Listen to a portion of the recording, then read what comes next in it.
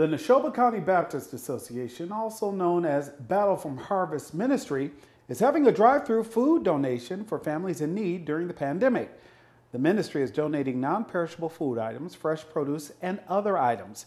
These donations come from several companies supporting the association in their thoughtful cause.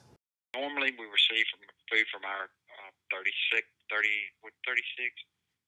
churches in our association as part of our group, and each church has a quarter, and they bring food, and then we bag it up, and we give them about 7 to 8 canned items.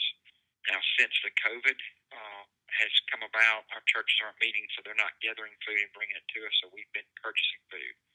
The organization donates food every Tuesday from 9 to 11 a.m.